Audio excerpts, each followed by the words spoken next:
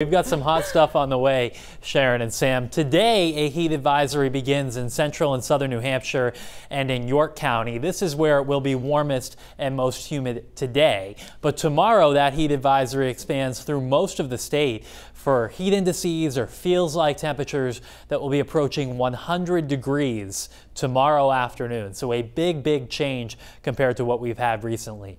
Temperatures this morning are in the 60s in most spots, and the dew points are matching the temperature. That means the air is pretty much saturated. And look at Portsmouth. The dew point is 70. When the dew point gets to 70, it feels really humid. And that air is coming our way for the next few days. In fact, by the end of the day today, I think some spots in Maine will have dew points in the 70s. And certainly tomorrow, Friday, into part of Saturday. And then you can spot the front comes through Saturday night and cleans out the air for Sunday. And actually beyond this, the weather looks really nice into next week. We have some clouds passing through this morning, some mist and drizzle too. There's one shower around Burlington, Vermont that will move into the mountains. Otherwise, I don't expect much steady rain today, just some mist and drizzle for a while this morning. So it is a cloudy start statewide, but we'll start to see some brightening to the sky, some hazy sunshine developing in central and southern New Hampshire, parts of York, Cumberland, and Oxford counties around noon.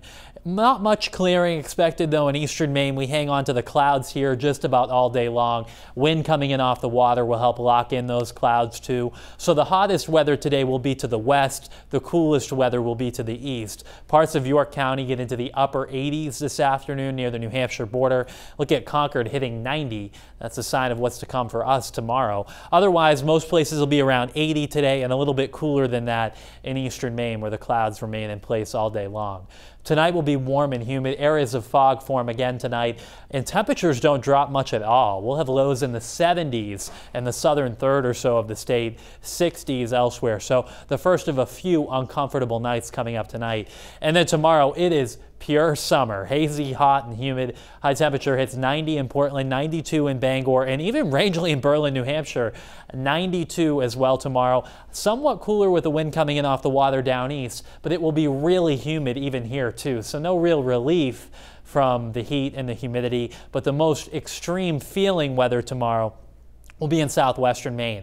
That's where it may feel like it's above 100 degrees at times tomorrow afternoon, and not much better in eastern Maine. Feels like temperature between 95 and 100 in Bangor and Ellsworth. Hot again on Friday with highs again in the lower 90s. A lot of sunshine on Friday too. And then this front catches up with us on Saturday. It brings in the chance for some thunderstorms, some of which could be strong Saturday afternoon.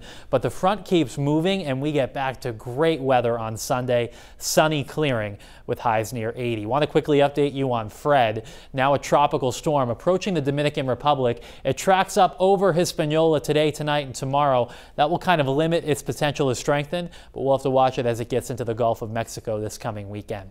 Seas today around 2 to 3 feet with a southerly wind 10 to 15 knots. So a lot of clouds today. Starts to get warmer and certainly more humid, maybe a passing shower, but most of the time it won't be raining. Hazy, hot, and humid tomorrow and Friday. And not only are the high temperatures important here, the overnight lows are too. Most places Friday morning only in the lower 70s. A chance for storms on Saturday, and then after that the air cleans out. Looks great. Sunday through next week may have a stretch of sun with highs around 80 and lows in the 50s. That would be really nice. That is something to look forward to. That's going to feel great after all this. Absolutely. Yeah.